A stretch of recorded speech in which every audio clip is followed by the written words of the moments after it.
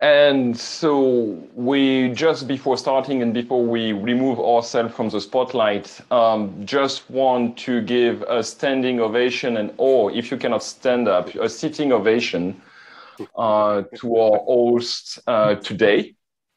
And Michael, Puneet, do you want to do the introduction? And you can use a chat to say hello and do your ovation. Sure. I think we can start maybe in like 1 or 2 minutes more. We'll just wait for a few of the participants to join. It's still 6:28 in my machine actually. So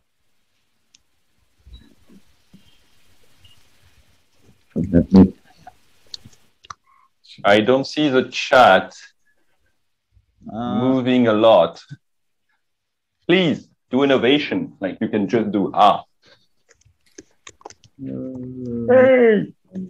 Hello. I have done in chat also. Hello. There's no way of emoticons in chat also actually. Or is there one? I don't think Zoom chat supports emoticons, but it's been a while since I've tried.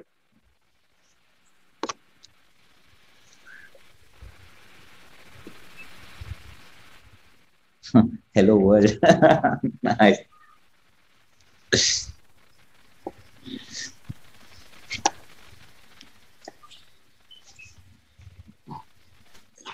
I guess we can start now. It's like 6:40 on my watch. We can.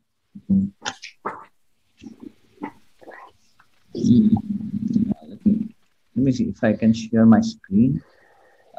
Yeah. Progress. Just a minute, guys.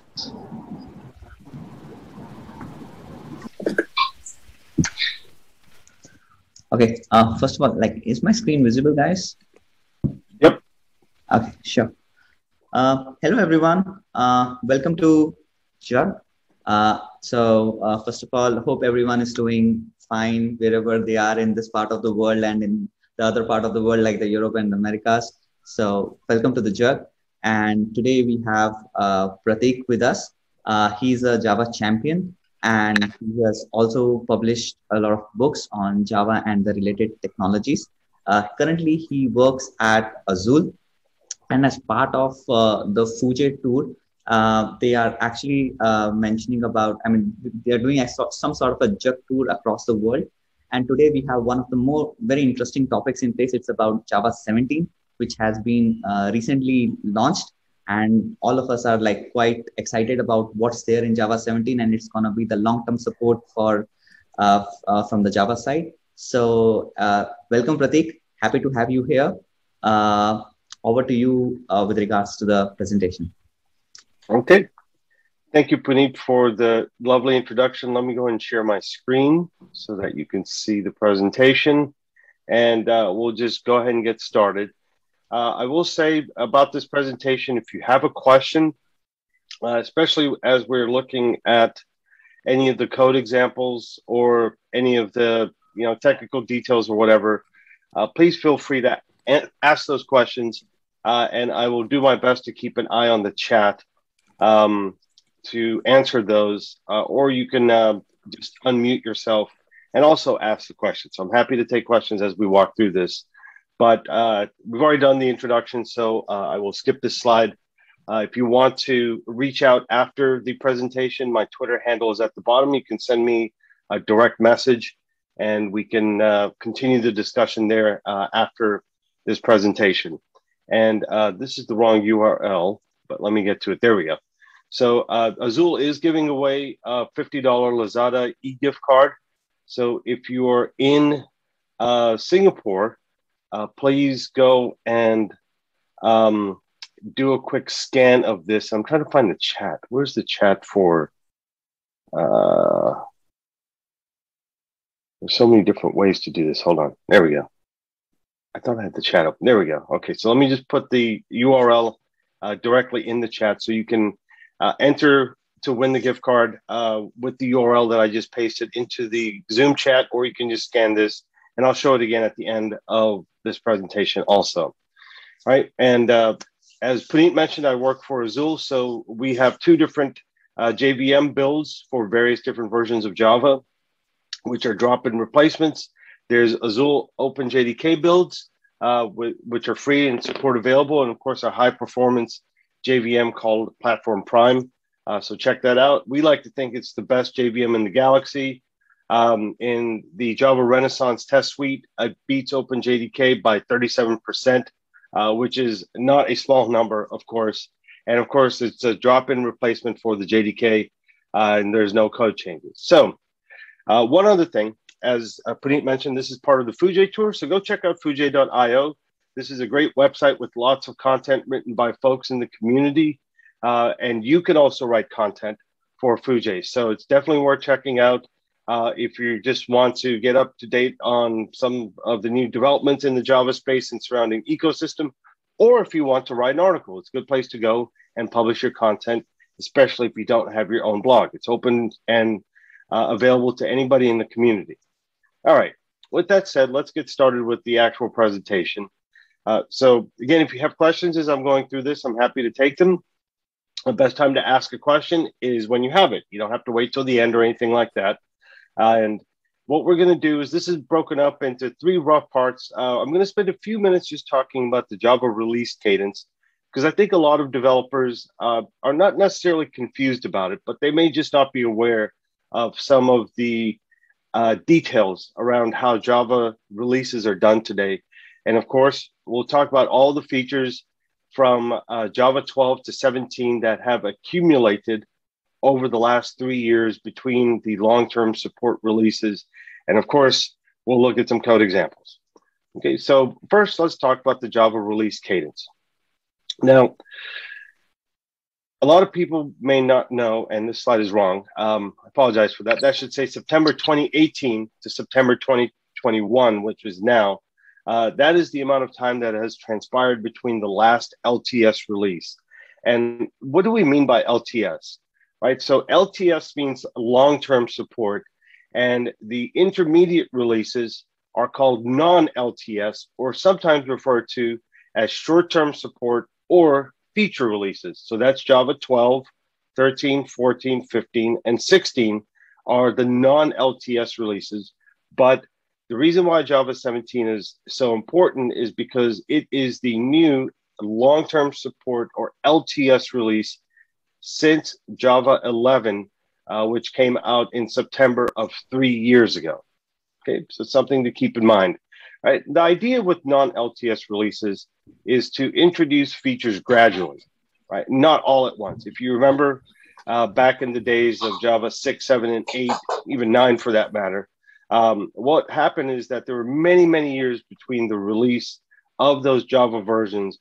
So when streams came out, for example, in Java 8, it had been almost 5 or 6 years before people had a chance to try out streams in Java and try it out with their code base and see what things needed some minor tweaking and get used to using it. So the idea is that we introduce features gradually so developers can get an idea of what those features look like and provide feedback amongst other things and get ready their code base for the feature as it improves over time.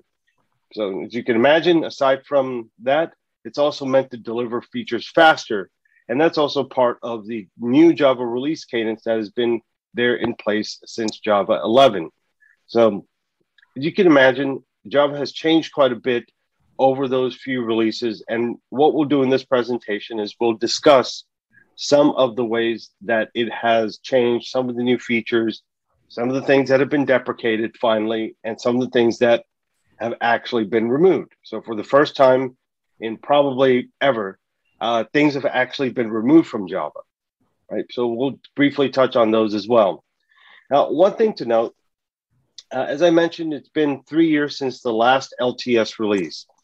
And what Oracle has recently proposed, actually, around the same time that they did the release of Java 17, was that they want to change the LTS release cadence from 3 years to 2 years.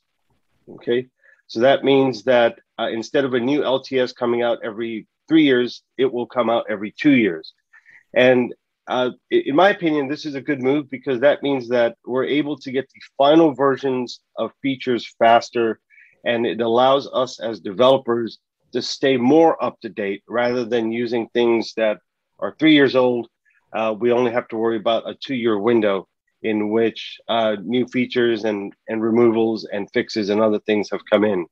So, but let's talk a little bit about how the release and feature cycles work for a few minutes, because I think this is interesting to understand as a Java developer so that you can plan accordingly how to update your Java and how to basically plan around what's available, what are preview features and other things like that. So let's talk about incubator modules. This was introduced with JEP 11. And what this does is it introduces non-final APIs and tools to get developer feedback into the JDK releases. So the important thing on this slide is that these things are non-final. They're often referred to as preview features. That means it's an idea for you as a developer to preview what is there and start playing around with it and starting to understand how you can utilize these features in your code base and get an idea of what's coming, okay? And basically be prepared for when a specific API or a specific feature becomes non-final, then in that specific JDK release, you can start coding for it and putting it out. Of course, you can code for it beforehand, but you just have to be aware that there may be changes to the way that that specific API or feature works, right? So again, it can result in changes or even removal of a specific preview. An example of this was the HTTP2 API, which was introduced in JDK 9, but was made final in JDK 11. So in JDK 10, you could have used the HTTP2 API, but because it was still in preview at that point, there was a possibility that it would have changed in some small or large way, or maybe even completely removed. So this is just something to bear in mind, right? So similarly, you have preview features around this, and this was introduced in JEP 12. And just like API and the different types of language features, the idea is that preview features are fully implemented, but may still have some kind of change that it might undergo in subsequent JDK releases until they're deemed to be final, right? And the idea, again, is that with preview features, we get developer feedback, but it may lead to a permanent feature. And one of the things to note as a developer is that preview features must be enabled with the JVM flag. And what does that look like? So for example, we would say Java C -- release version 17 -- enable preview. Of course, this inherently means that you must have JDK 17 for this specific example with release 17 to work, but just in general, depending on whichever JDK you have installed and on the path of your computer or server, you would do Java -- enable -preview to get all of the preview features enabled in your specific programming platform, right? Whether you're doing Shell or if you're using IntelliJ IDEA or whatever IDE or tools you're using. Okay. All right. So one thing to note, there is a small difference between preview APIs and preview language features, right? As I mentioned, one, they're called incubators, another called preview features. Preview APIs may be required for preview language feature, right? And preview APIs are generally part of the Java SE API, either in the Java or Java X namespace. So this is a visual diagram for how I think about this, right? So we have a preview API, which is used by a preview feature, which then both the API and the feature become final in some release of the JDK, okay? So you can imagine that with a certain kind of feature, there might be some kind of low-level API dependence on it. So we have to have the preview API feature, we have to have the preview API stuff available so that a preview feature can build on that specific API, and then eventually both of those become final in a JDK release. And as we go through the presentation, I think you'll see some examples of this to how this all actually works as I step through the different versions of the JDK, which is what we're going to do now. We're going to explore some of the releases since JDK 11, and we're not going to cover everything because that would take a long time to do. What we've done is we've picked out some of the nicer features and some of the things that I feel are more applicable for developers in terms of their day-to-day usage of the language. So with that said, let's start with JDK 12. Okay, and let's start with switch expressions in JDK 12. All right, so let's think about the old switch statement for a second. So if we think of the old switch statement, there's no result that happens when you use a switch statement. And inside of a switch statement, you need to have a break to break out of the switch statement. And the other problem is that local scoping inside of a switch statement, unfortunately, is not intuitive. So this can be problematic as a developer. Let's have a look at what that looks like in code. Let's say we wanted to write some code where we have a switch that, depending on the day of the week, counts the number of letters in that actual day. So for example, Monday, Friday, and Sunday have 6 letters in it, right? And Tuesday had 7.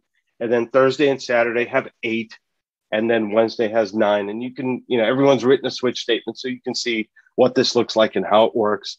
And then we have a default at the bottom, which says that if it's not Monday, Tuesday, Wednesday, Thursday, Friday, Saturday, or Sunday, then we should throw an exception saying that that day was not found. Okay, so that's the old switch statement. Now, switch expressions have been introduced in JDK 12. And it is different from a statement because if you remember from your programming basics, a statement is something that just executes procedurally some code. An expression is some code that returns a result that you then assign to a variable, okay? And what we can do with this new switch expression, on top of the fact that it's an expression and no longer a statement, is that we can also combine cases. So let's look at that previous example and see how we can rewrite that using the new switch expression syntax that was introduced in JDK 12. So I'll leave this up for just a second so you can see what it looks like. And as you can see, this is much, much nicer, right? So we say int number of letters equals switch day. So you can see that this is an expression because it's returning a value. In this case, we're going to return an int.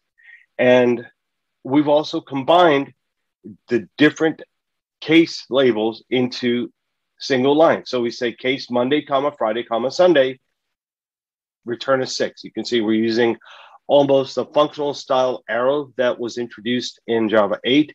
But if you eyeball this, you can see that if we flip back for just a second, right? So this was our old style switch statement. And this is our new style switch expression. As you can see, this is much, much nicer than what we previously had. And again, this was introduced in JDK 12. Okay. Okay, so someone asks, is there a functional interface implemented? We'll look at that a bit later. I think that Puneet was asked that in the update to switch expressions. And hopefully that will give you a better idea of what that looks like. But the short answer is that there's not really a functional interface, even though they decided to use the arrow style for the assignment of the case statement's value. Okay. All right. Also in JDK 12, there was an update to streams. There's a new collector that was added called teeing. And essentially what this is a merge type of collector that allows you to stream into and merge two upstream collectors using a by function. So what does that look like in practice, right? It looks like this. So you have a stream, and then you have collector 1 and 2, and then a by function combines and merges those in some way, depending on how you write the by function to get a result. So let's look at this in practice. And so say that you wanted to do an average of 2 numbers. You could stream some numbers, right, using stream.of, which that's just part of standard Java. And then you can see .collect, and then we have teeing in there. And then inside of that teeing, we provide a by function, which the first one basically just sums the numbers up. The second one counts the numbers. And then we have a functional expression, sum, comma, n, arrow sum slash n, which if you recognize that algorithm, if you will, what it's doing is it's basically just taking the sum and then dividing it by n or getting an average. But you can see how we use the teeing operator here to essentially take two streams and then apply some code to both of those and produce a result from it. Okay, so if you remember, this is what the basic idea of teeing is, right? You have two collectors, and then you have a by function that operates on each value in those twice for two different algorithms or two different bits of code and produces a singular result. Okay, so there's also a question that says, are these collectors executing parallelly on the stream? And the short answer is yes. There is something that was introduced in a later version of the JDK called the Vector API, which unfortunately we don't have time to talk about, but you can go and reference that later. The Vector API made some improvement in the way that you can do parallelization inside of the JVM. So we'll touch on that briefly a bit later too. So, but that's an excellent question. All right, so let's talk about JDK 13. JDK 13 included something which is pretty fantastic, in my opinion, and is overdue, which was the text blocks feature inside of Java. And again, this is the preview feature, and we'll see how this changed slightly in a later JDK release. But the idea is that you can use 3 double quotes and get multi-line strings. So let's have a look at what that looks like. So in the JDK 13 text blocks preview, you can now do this. You use 3 quotes. And of course, as you can imagine, this is handy for generating web pages, right? So if we look at what this does, it just, it's multi-line, prints it out exactly. Now, one thing to note is that when you go and run this, it by default strips out the incidental white space, which is at the beginning. So you can see that even though in our code editor, it is indented over to the right so that it looks visually in the proper place within our code, when it's actually run, it strips out the incidental white space at the beginning of each line. You can also notice that we have 3 spaces, and then we have a new line on the next line. And this is required to get this proper incidental white spacing. And just in general, you want to put stuff on the next line after the 3 quotes that you have to start a text block. Now, there are a couple of nuances around this, is that if you don't want, right, if you go back to here, you can see that for the incidental white space on the last line, where it says incidental white space, we have a bunch of spaces between the close HTML tag and the 3 quotes that are at the end. And you can see that there's basically no new line after this. But say that you do want a new line, what you would do is you would move those 3 double quotes to the next line. As you can see from the executed example, is that it has added an extra line to the end of this. But you can also see that it has preserved the intentional indentation that we have with the incidental white space, so that you get the code, the output is formatted exactly like you have it, spaced to the first element or the first line, to be specific in this case. Okay. So we'll come back and visit text blocks again in a few minutes when we talk about a subsequent version of the JDK, right? And again, we're on JDK 13 right now, and the point behind the preview features is to put it out there, let developers try it and provide feedback to the Java community process so that changes can be incorporated into that specific API or features. So from JDK 12, when switch expressions were introduced to JDK 13, there were some changes made that allowed a more nicer way of introducing breaks into switch expressions was done. So what they did, this again is an example of an update to a preview feature. So from 12 to 13, the switch expressions changed. And the only real change was that it now can use yield and not break inside of a switch expression. And they also introduced yield as a restricted keyword. So you don't have to panic if you use yield as a variable inside of your code base, because yield is a restricted keyword, which is only applicable inside of a switch expression. So if you're using yield in other places, you don't have to go and change it, because it is a restricted keyword and not a full keyword in the Java language spec. Now, what does that look like? We go to our previous example and use a switch expression and use yield instead of the arrow.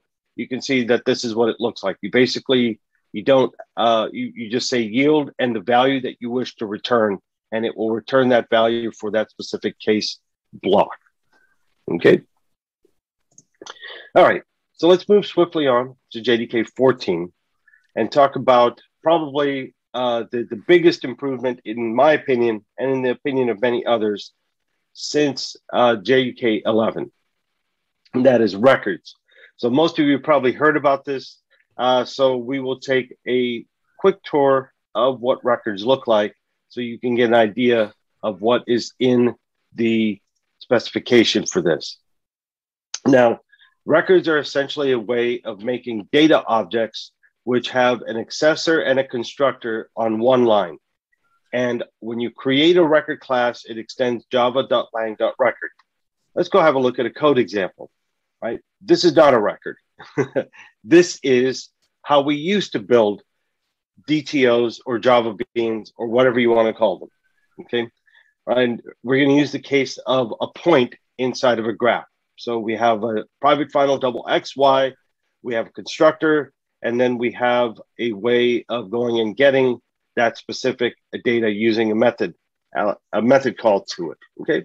So this is how we used to write simple Java data classes, or you could still write it like this, of course, but with records, this has changed. What we can do is all that code basically becomes one line. So let's flip back for a second to see how we used to write a Java data class, right? So we declare the types of fields that are in it, we have a constructor, and then we have the accessor methods for those. Now, instead of all that, we could just say record point, we specify the type, and that's basically it. Okay, so this is how we create a basic record inside of JDK 14. Now, we also create generic records, record anything of type T, as you can see there. And if we look on the fourth line here, you can see that we're not able to add record fields inside of a record, but we can have a static instance field if we want, like so. So if you want to add an extra field in a record, you have to have it inside of the declaration. So public record circle, double radius, comma, double something else, right? So you can't just go in and add something arbitrarily inside of a record. You can add something when you declare the actual signature of the record itself, but you can add a static instance field, as we've seen in this example right here. Okay. Now, let's look at some other things around this. Records obviously have a default canonical constructor that is generated, but you can override that canonical constructor like so. So we could say record tracks int x comma y and say you needed to do something to initialize that record. You could say public tracks. You can see the signature is exactly the same. And then we have some logic there. So if x is, less than y, blah, blah, blah, do some stuff. But when you create a canonical constructor, you do need to do a this.x equals x and this.y equals y, i.e. do the assignment from the passed in variables to the internal variables that reference the fields. Okay, now this is a little messy. So there is an idea of a compact constructor, right? So at the top, you're using a canonical constructor, which everyone is familiar with. But if you look at the second one, you'll see that we have record range, int low, comma, int high. And then we just say public range, and then the low and high are inferred. And you can see we just do a quick check to say if low is greater than high, then throw an exception or whatever, right? So we've just added some business logic into the constructor, but in this case, we're using what's called a compact constructor rather than the canonical constructor or the old school style constructor that you're probably used to. Okay. Now, let's say that you need to do some more stuff around the constructor. You can also throw an exception by using that standard type constructor that we saw before. In this case, you can see we have a checked exceptions for how this works. So, right. So if your record needs to throw an exception, this is how you would do it. You would use the canonical constructor to be able to do this. And there's an interesting question from Puneet. He says, are records replacements for POJOs? And the answer is yes and no, right? In my opinion, records are a replacement for what we would traditionally call Java beans or data access objects or just data objects in general. But it's not necessarily a replacement for POJOs, because a lot of people use POJOs for things aside from just holding data, right? So records are meant to hold data, just like data access objects are, right? Or data objects are. So if you have a lot of business logic, you would not necessarily put that into a record. One thing to note is that records are also immutable, but the immutability is shallow. So that means if your record contains some kind of object field inside of it, the reference to that object cannot be changed, but the underlying object, you know, if it's, let's say it's a point object that is contained within some larger shape object or something like that, then that sub-object can be changed. So it's a shallow immutability, not a deep immutability. However, saying that, one thing that's interesting about records is if a record contains another record, then yes, everything is immutable, because your entire kind of object tree for that specific record, right? If a record contains a record as a field, since both are immutable, they will both be immutable. Okay. So, and someone, Pritesh says, is this similar to a tuple? The answer is yes, it is actually a tuple. Okay. So if you're familiar with that term, it is definitely a tuple.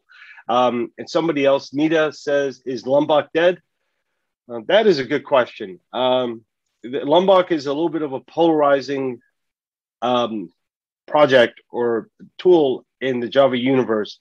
I personally like to use Lombok, but I have friends who I respect who don't like to use Lombok for a variety of reasons. So I understand what Nita is trying to ask. The short answer is that maybe you don't need to use Lombok with Java records anymore. Okay. And someone else said, actually, I was thinking that we wouldn't need Lombok anymore. But the reason why I said maybe is exactly what Michael said. Lombok actually does much more than just provide data objects.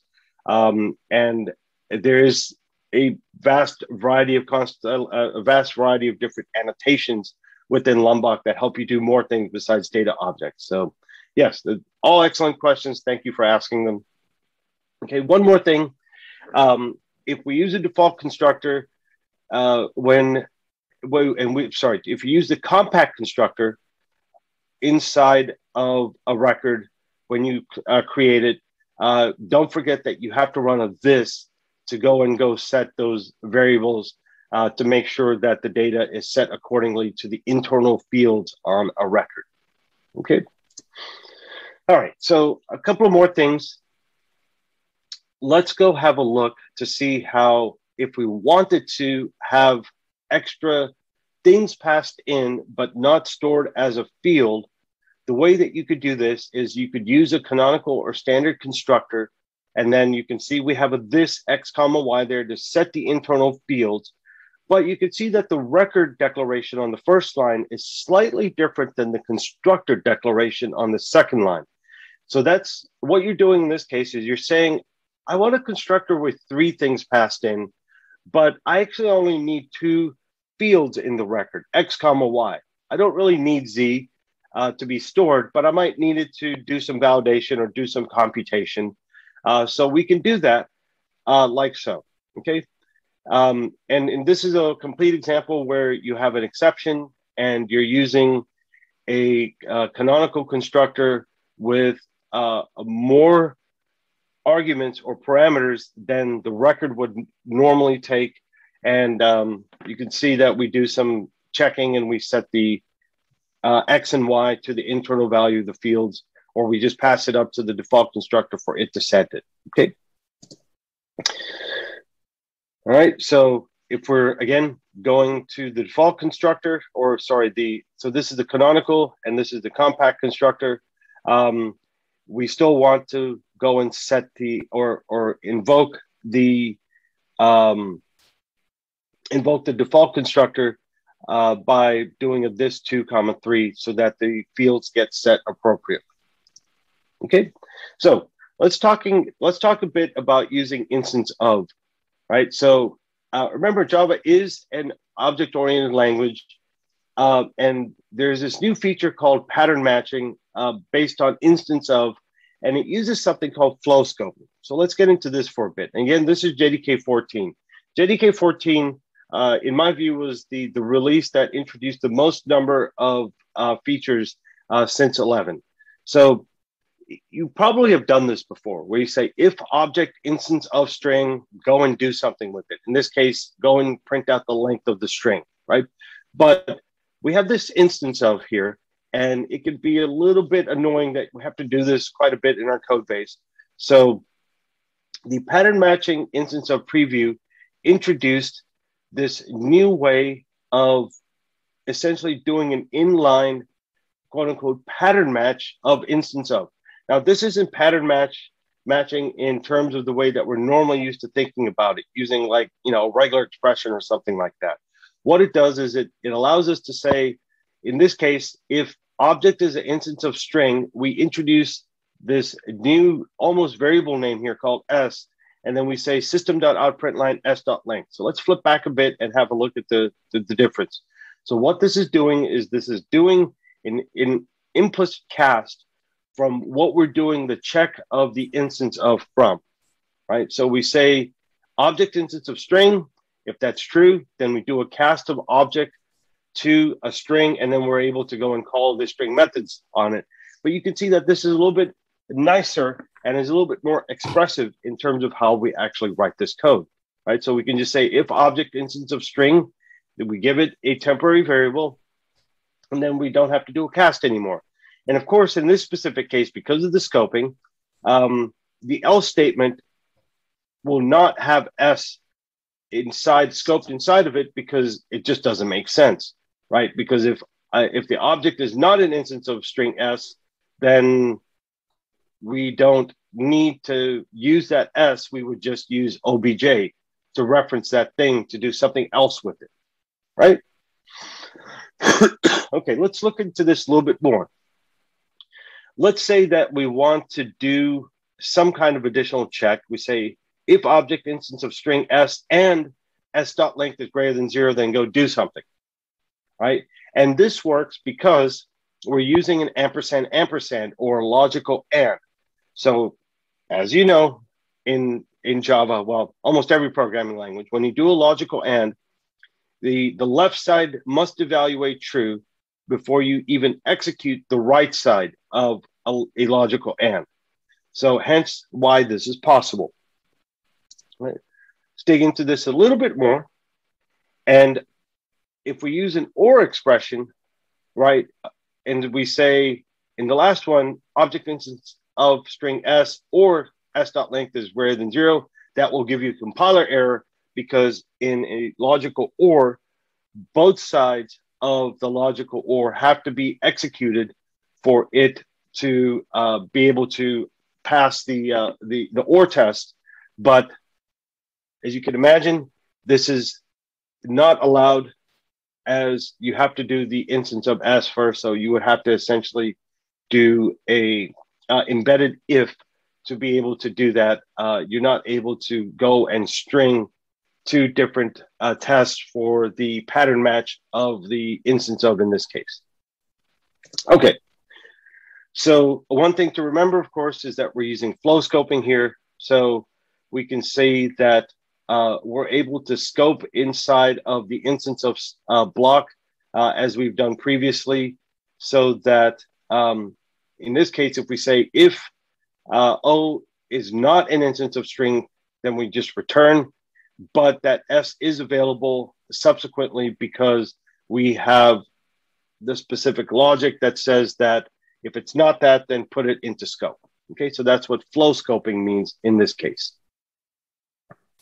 All right, so as mentioned before, as we go from different versions of the JDK and there is a preview API or a preview feature, there is the very high possibility that as long as the feature is in the preview state, then there can be changes to it, and we need to be aware of that as we're coding, that there may be change to a preview feature until that feature is deemed to be final in some way. Okay, so one of those changes was the text block were changed slightly as the team that works on these features on the Java team got developer feedback. So essentially what they did is they added a couple of new escape sequences, a slash for at end of line and a /s for trailing spaces. So let's see what that looks like. It's easier to explain in code. Okay, so two new escape sequences, right? So say that you want everything to be on one line, you can use almost the shell script style of the slash. So this line will not slash contain a new line in the middle, blah, blah, blah, right? So you can guess what this does. If you've ever written a shell script, the slash means basically this is not a line break. I've just made this line break here for readability purposes. So this will be one single line. And then the other thing, as you can see in the second example here, is that if you actually do want the white space not stripped at the end of a line, what you do is you use a /s, and that will tell the Java runtime to preserve up to where that /s is the actual white space. Okay, so a couple of different things there in terms of how you deal with white spacing inside of a text block. All right, so let's quickly reference JEP 393, which is the Foreign Memory Access API. I don't want to go into too much detail on this because this is actually a topic all into itself. And if you're interested in this, there's a recording of this by my colleague, Carl D., who talked about Project Panama in detail. So the Foreign Memory Access API is part of the Project Panama set of features, which is meant to be a replacement of JNI. If you're not familiar with JNI, JNI is a way for Java to call down into native code and native libraries, right? And this is an example of an API enabling a new feature. So the Foreign Memory Access API enables everything that's in Project Panama, which is a new way of accessing native libraries, because JNI has been for many, many years a very confusing and frustrating way of calling into native libraries from Java. So they finally addressed that with Panama. And as I mentioned, my colleague has a nice presentation on Project Panama, which is also part of the Fuji tour. So if you all want to do it here, contact Yertron and he can get that lined up also. So anyways, we already looked at this. I'm sorry, I don't know where that slide came from. The other nice thing that was introduced in this JDK was the helpful null pointer exception. If you're familiar with how null pointer exceptions work, if you did a.b.c.i equals 99, and anything the b, c, or i was null, I'm sorry, the a, b, or c was null, you would get the first exceptions that printed, which is basically null pointer exception on that line. Unfortunately, that's not very useful because is A null, is B null, or is C null? Right. So what was introduced as part of this is a more detailed null pointer exception message, which you can see in the second exception. It says cannot read field C because A.B is null. So that basically tells you that, well, B is null, right? The annoying thing about this feature, unfortunately, is that you have to explicitly enable it, at least currently, by adding this flag to your Java runtime, right? It's -XX : plus show code details and exception messages, which I think is actually the longest flag that you can pass to a Java runtime. I don't think I've seen a longer one. But anyways, you do have to explicitly enable it. I'm not sure why they didn't enable it or have it enabled by default. It might be because there are a lot of tools that use log scraping to be able to get, to be able to do stuff, right? Everyone has probably written some kind of Java log scraper to watch for certain kinds of exceptions. So maybe that's why they didn't enable it by default, because people have written tools that scrape Java logs or look at Java logs in runtime to do error reporting or, whatever. But you do have to explicitly enable it to use this feature. But I think this is really nice and handy because now I don't have to turn on a debugger or write like extra test cases to be able to isolate when this kind of error does occur. I can just look at it and I know exactly where the error is when we do some kind of chain access to objects. Okay. All right, so let's move swiftly on from JDK 14 to JDK 15. All right, so the major thing that was introduced in JDK 15 was this concept of sealed classes. Now, what does sealed classes actually mean? Let's have a look at this to get a better idea. Okay, move forward. All right, so this was introduced in JEP 360, and what sealed classes allows you to do is give you control over what can be subclassed.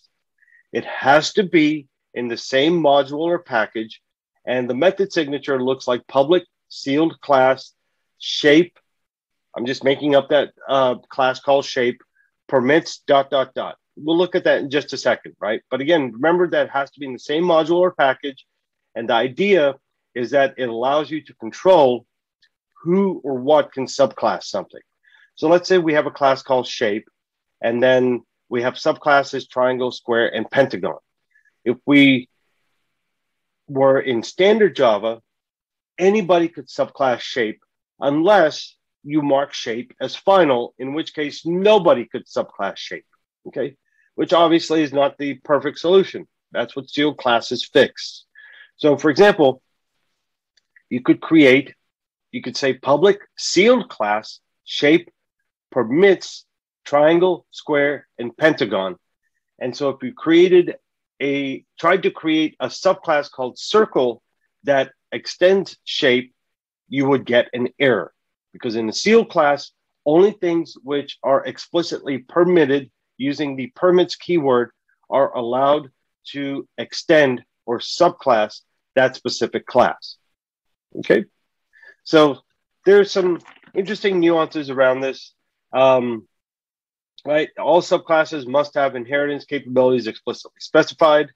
So we can restrict subclasses to a defined set of different things, as we see in the first line of code. Public sealed class triangle permits those things, but extends shape, right? So we can restrict subclasses to a defined set in this case. The second code example is we prevent any further subclassing, right? So we say public final class square extends shape in this specific case so that the subclass cannot be extended anymore, right? And of course, if we want to unseal a class, we are able to do that.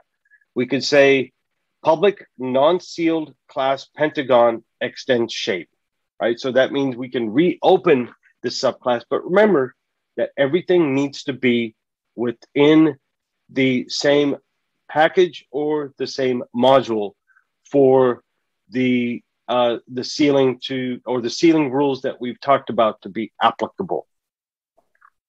All right.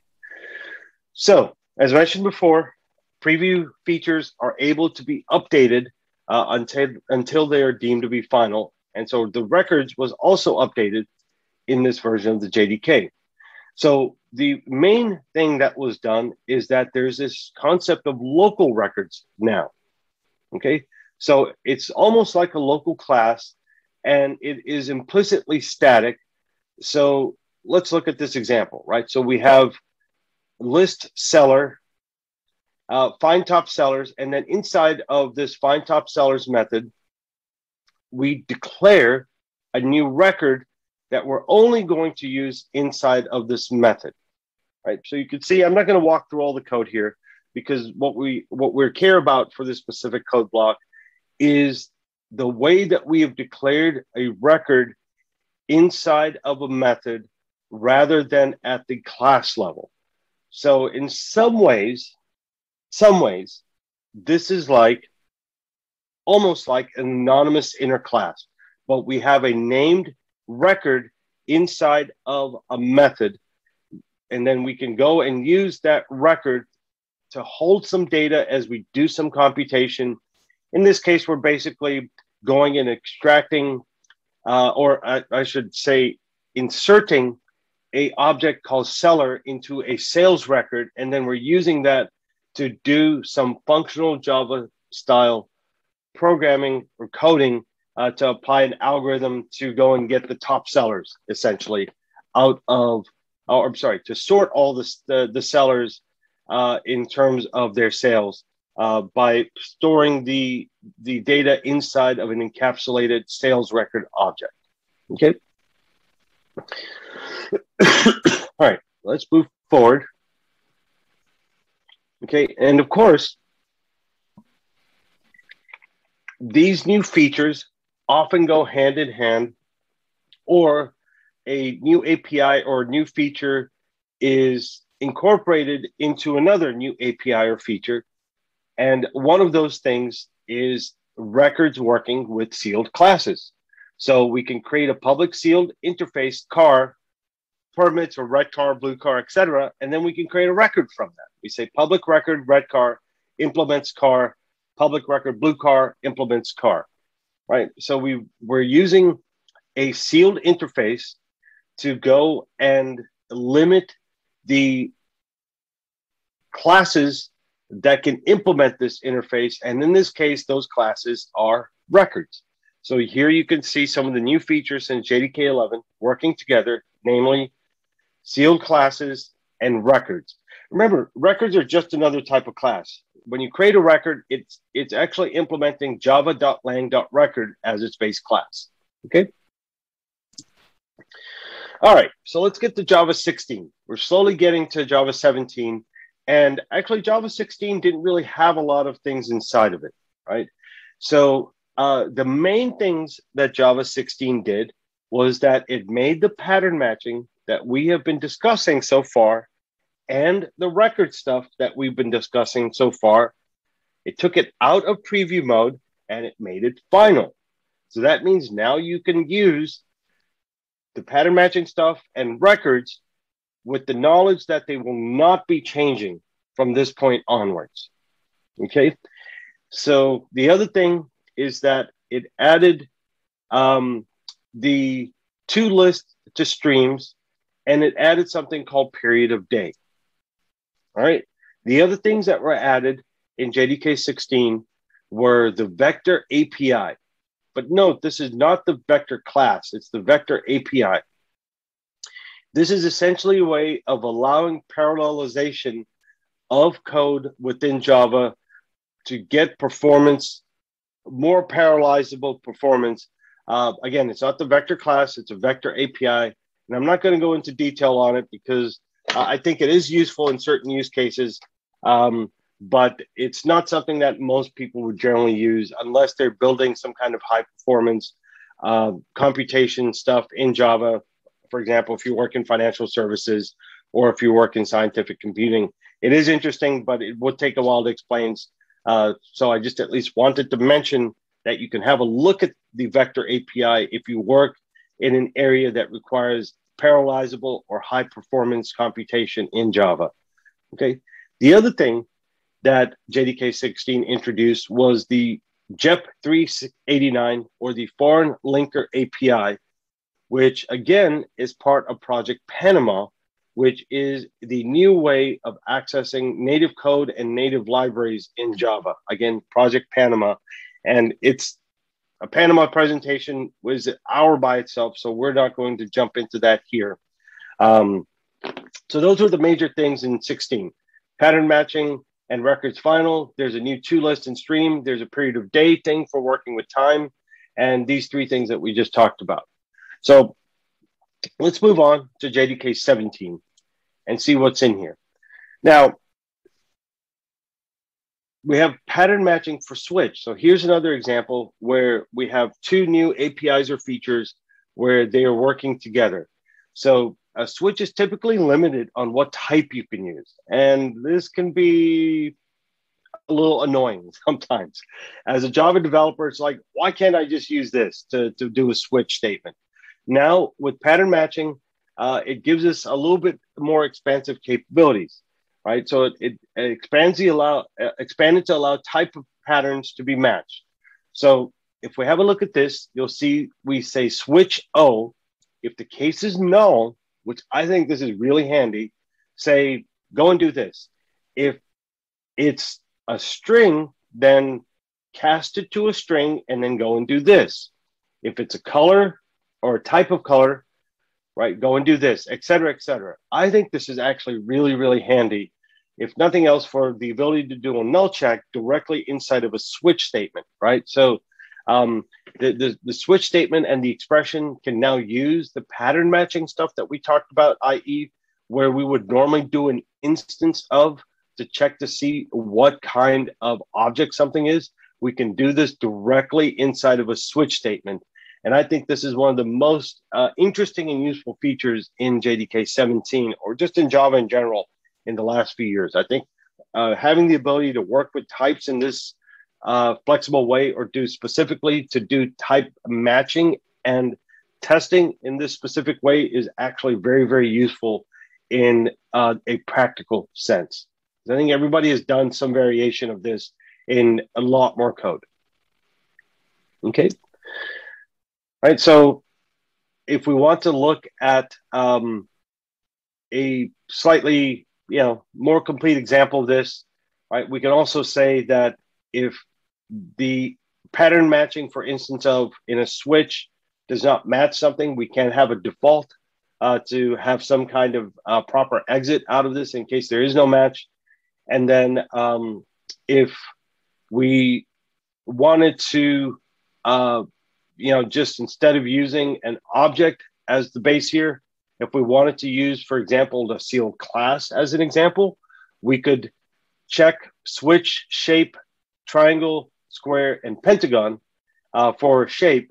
But notice, if we use a sealed class inside of this pattern match for a switch statement, we don't need a default.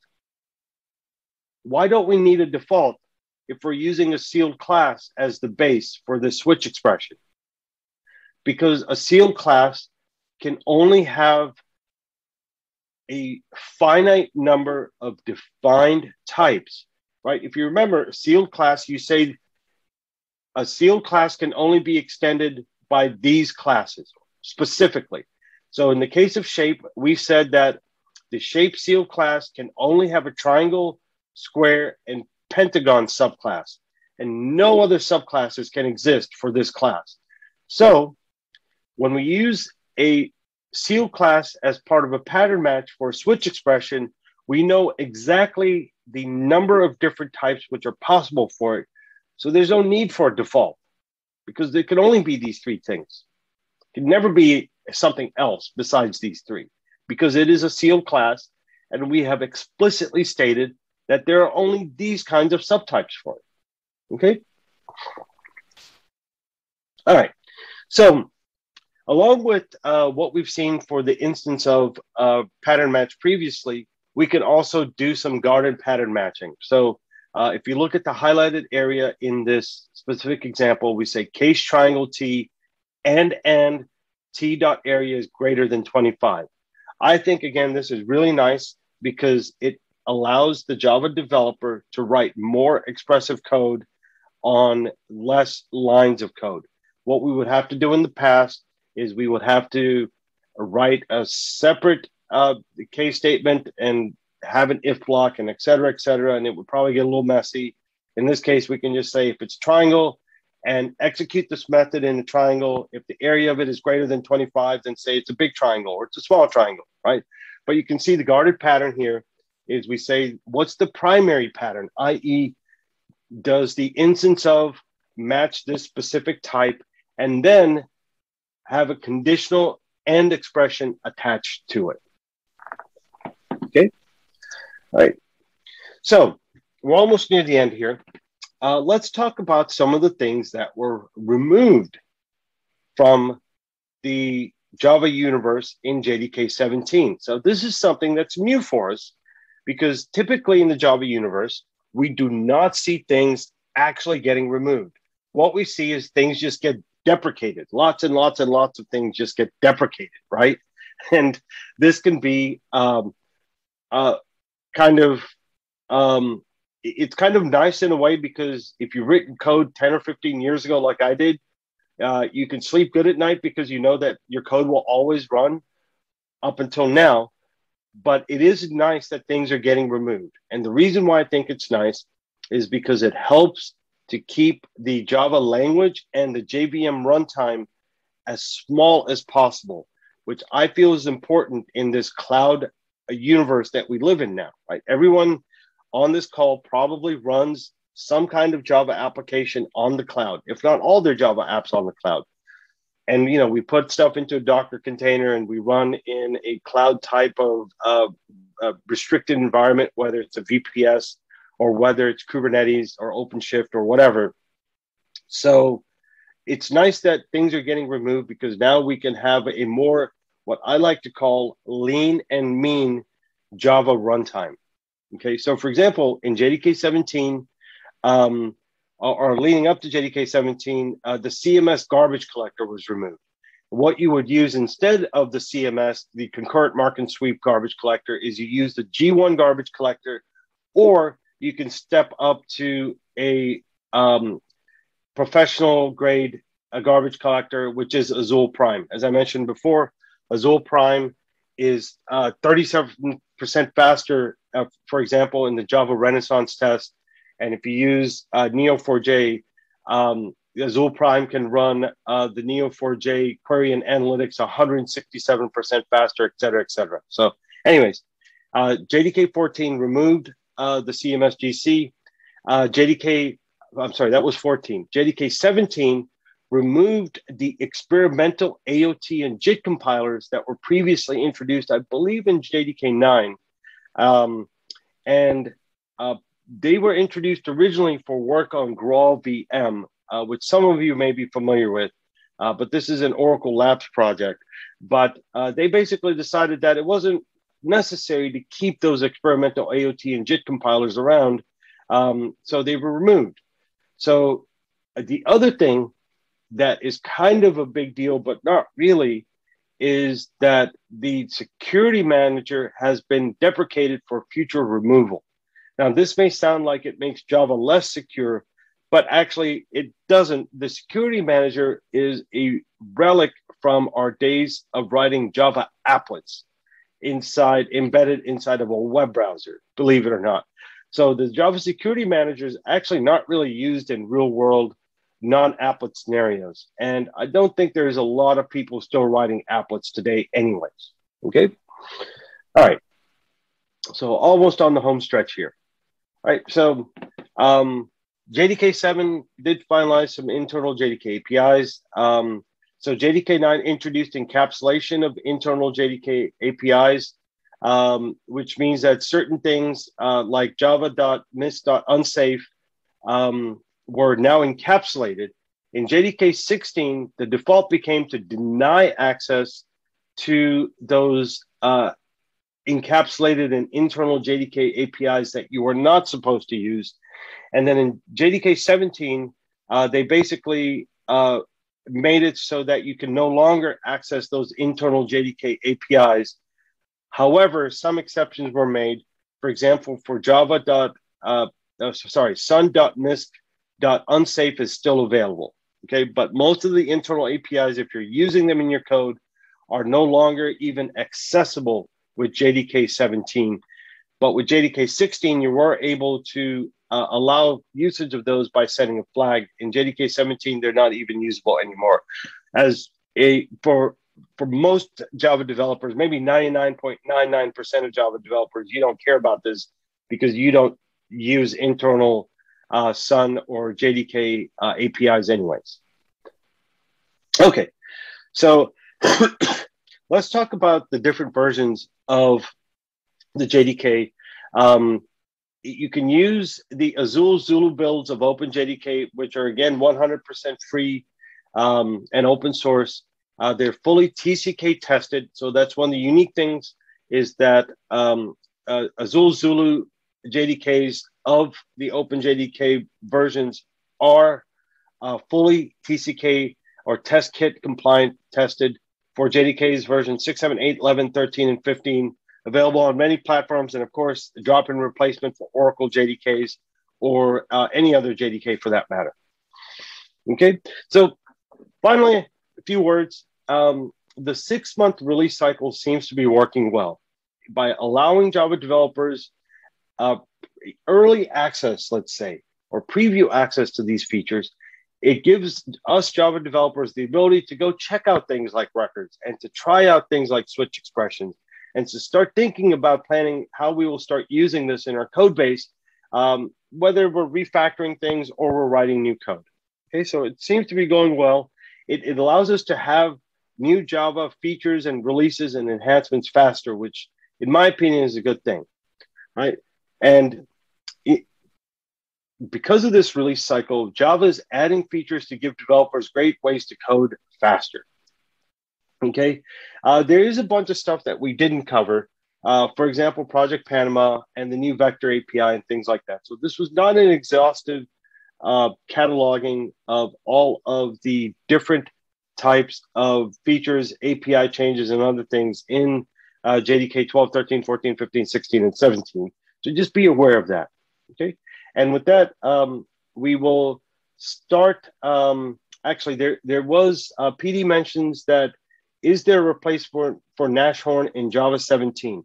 So yes, you are correct. That's one thing I did not mention is that Nashorn, which was the JavaScript interpreter that was built into Java for a long time, was removed in JDK 17.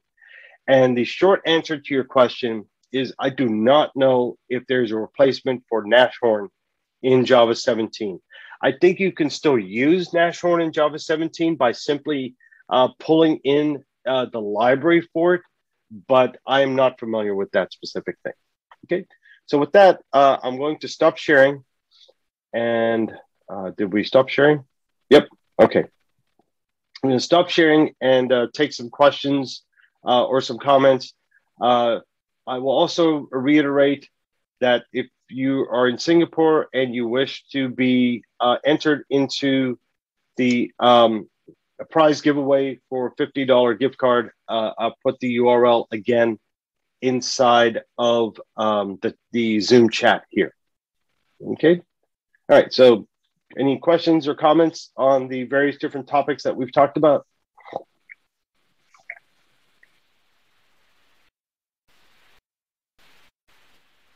Oh. Okay, so there's another question right about the ZGC garbage collector. Is it going to be available as well? I believe ZGC is still available, but I think a larger question is, why do you want to use GC? You're better off using the, let me go double check.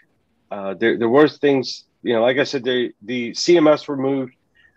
Typically nowadays you want to use the G1 garbage collector, but I will say that there are certain use cases where ZGC might be better I don't know. But PD, who's the person who asked that question, if you want to get in touch with me over Twitter or by email or something,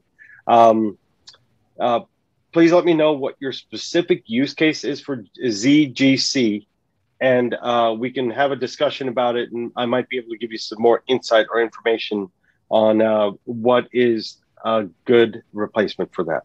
So, okay. More questions or comments?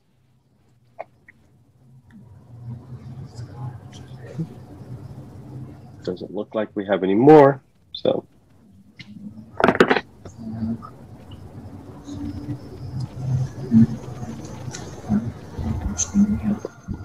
Okay, final call. Going once for questions or comments. Going twice. I actually have one more question. Actually, maybe I'll just. Yeah, please go ahead. Yeah, you can say it. Like generally, we always see use cases where we have to build some like low latency sort of an apps and stuff like that. And I remember you were mentioning something about that as well. So, is there any features or anything that you wanna like talk about, or just give some details about, so that we can go and refer to about what is that feature about in all these recent versions of Java, or probably explore this GC and this can help you out to Yeah. So you're specifically mentioning low latency applications, right? Yeah. The Vector API is one of them. That is good for doing concurrent computation, and that does not necessarily factor into the garbage collector strategy. There is I'm trying to, unfortunately, I can't remember. It's way too early in the morning for me, so I can't remember. There is another garbage collector that was introduced, I think in Java 11 or 12. I think it was in 11, actually. I can't remember the name of it off the top of my head. But that garbage collector was aimed specifically at doing more parallelization inside of the JVM. But I'm trying to think in terms of pure language features. I think records are good because they're essentially a built-in way of having a DTO type of object. So that will definitely affect garbage collection. I think the fact that those objects are immutable will also have an impact on garbage collection. But of course, you'd have to have millions upon millions of those objects for it really to make a difference in the garbage collection strategy around it. Well, one of the nice things about working in Java is that the garbage collector has gotten much better just in every release, like with the CMS and then the G1. And then there are commercial garbage collectors, which are part of, for example, Azul Prime, which make it, Azul Prime has a nearly real-time, no latency garbage collector. So that's something that's worth checking out, of course. But in terms of the other code type of things, I think one thing that I would be careful of is using the text blocks. Well, when I say careful is, I think I feel like using a text block, because, when we do strings take up a lot of space inside of the heap. So I feel like a text block would probably have a positive impact on low latency and garbage collection, but I haven't run any tests to verify that, right? That's just my feeling. So the one thing I do wish that was introduced was some kind of string interpolation along with text blocks, because I think that everyone has done this, where you say string A plus string B plus string C, and we have it all over the place, and it looks at least from just a developer's perspective, it looks very messy, and I don't like messy things as a developer. So I wish they would have introduced string interpolation along with text blocks. Maybe they'll do that in a subsequent release of the JDK. But where I'm going with this in terms of performance is that if they had the ability inside of just straight Java code to do inline string interpolation, I believe that there could have been some essentially either JIT-based or GC-based optimizations applied to a built-in string interpolation type of methodology or feature that would improve the ability for low latency and garbage collection for those interpolated string types. I mean, I'm going kind of deep here. Hopefully you understood what I was trying to say, right? But a built-in string interpolation feature, I think, would give the designers of garbage collectors and also people who design optimizations the ability to apply immediate and long-term JIT optimizations that would have a really good impact on reducing latency and helping garbage collection be more efficient, is what I'm trying to get at. But that feature does not exist today. So we're just talking, we're just speculating and having some fun right now. Okay. Sure. I mean, thanks for the details so far. Yep.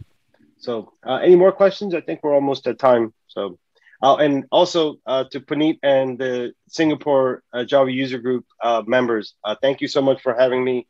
As I was saying when we first started, hopefully we'll be able to do this in person sometime next year instead of over Zoom. Sure. I mean, thanks, Pratik. Actually, really, it was a pleasure listening to the session. Really enjoyed it. And I think our members would have learned quite a bit, even myself as well. So thanks to you. Thanks, Ketujan, for helping with this, and really appreciate all of you. So, yeah, happy to have you here for the new sessions as well. So let's just keep we'll do more topics as well. So, yeah, for sure. Yeah, sure. Thanks, Pratik. Okay. Great. Thanks. Have a good evening or good morning or good afternoon, everybody, wherever you come. Good morning to you. Yeah. Yeah. Bye-bye. Morning. Thank you. Bye-bye. Bye-bye. Bye.